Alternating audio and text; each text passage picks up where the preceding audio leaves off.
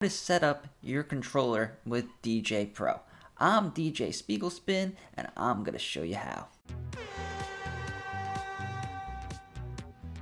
So, although DJ Pro is one of the best DJ apps for the iPad in terms of the functionality with just using the iPad and the touchscreen, it makes your DJ set a lot more professional and fun when you use DJ controllers. So there are a couple of different types of DJ controllers, and these different types of controllers are going to be plugged in and set up a little bit differently. So I'm going to go over all of them, from Bluetooth controllers to self-powered controllers and then to the traditional powered controllers. So the first one I am going to start with is one of my favorite DJ controllers, and this is the Numark iDJ to Go To Touch. I believe for the price and for a beginner's controller or a spare controller for anyone who uses the app, I believe that this is a great controller for you, and there will be a link down below to get it at the cheapest price. So let's just open it up. First thing is we got the case. I recommend whatever controllers you decide to use, just get the case for it because it's not very expensive, and not only does it protect your controller from getting bent or having the knobs messed up, but if you get the right one, it'll have pockets in it so that you could have everything you need to DJ with the controller in the case, so that all you have to do when you're ready to DJ, ready to go do a gig, is you grab your case and you go. So here we go. We got the Numark iDJ to Go To Touch. Just put that down over here. We have a USB-C power adapter. The new iPads use USB-C connection, so you're going to need a way to plug in the regular USB cord that comes with the controller in the box. You're going to need to be able to have an adapter so you could plug it into the iPad.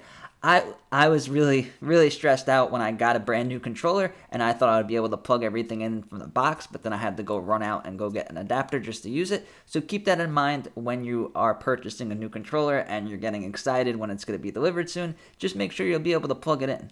Alright, so the adapter, this is very important. I talk about it in almost all my videos. Make sure you get one with multiple USBs, and make sure there's a way to charge the iPad, because if your iPad dies, then, DJing over. The next one is HDMI, so you could add a screen if you wish to with video mixing. All right, so in the box for this controller, it came with one of these. Now this is a USB cable.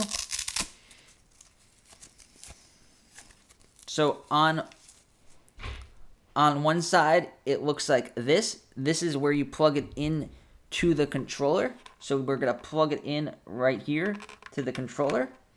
Now, the next thing that we're going to do is we're going to plug this into the iPad, and we're going to realize that this doesn't actually plug into the iPad. You would need an adapter. So we're going to use the adapter. And now look at the screen. As soon as we plug in the controller, now the controller is working.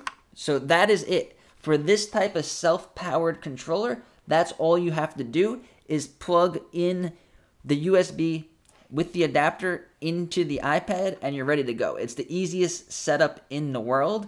And then this isn't the only controller like that. There are mini controllers by Hercules, and there's a lot of other controllers that are just powered this way through the iPad.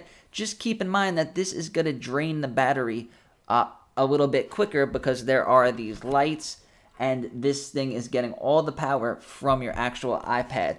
So keep that in mind. That's why you should get an adapter where you could charge the iPad, because now you could have your iPad charging while it's powering that. And if you have a high quality charger, it will charge your iPad a little bit more than it is draining the battery, so that your iPad won't die. If you get a cheaper charger or a charger that doesn't charge as much, then it would still show up that it's charging the iPad, but you will be using a little bit more power than you are putting back in, so it will last longer, but eventually it will die. Next thing I have in this case is an audio cable. This controller specifically has one of these, which is like a regular aux cable that you would use in a car or something, and you just plug this side into here where it says the main output, and then you plug the other side into your speaker. This controller is meant to be used with like Bluetooth speakers or like a tailgate party speaker or stuff like that. That's why it doesn't come with the RCA connections like most other controllers come with. And in the box to this controller, it came with a low quality one. I recommend getting a more high quality one. Next thing I keep in here is just some earbuds. Usually when I use this controller, it's not the loudest venue, and I don't need over-the-ear headphones. So if I forget my over-the-ear headphones, or if I just don't feel like bringing that much stuff, I could just use these earbuds, and we're good to go. The controller is plugged in with headphones. But now let's go to our settings inside DJ Pro, because with the version 4 update, they have added a new section called Audio Device Setups. So let's go to Settings, and the first one is Audio Device Setups. So if you want to just practice and not plug your controller into speakers, then you could do output to iPad speakers. So you could practice DJing.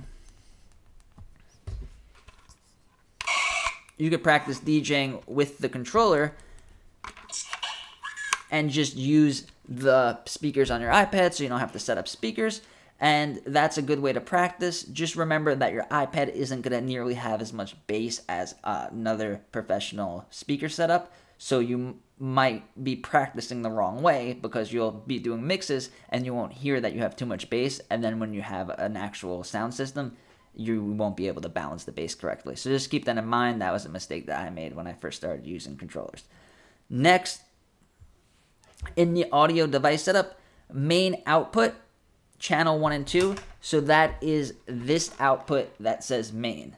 So that means that the main output is going to go out of here. But you could change that.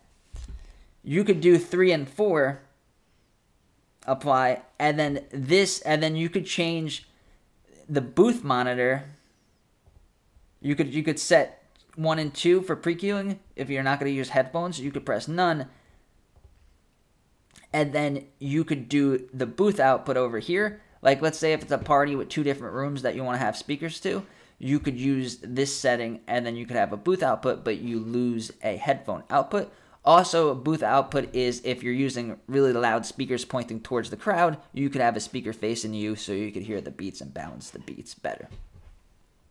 So you could customize it a little bit, but you are limited to the output and input ports that come on your controller, and this one doesn't have that many.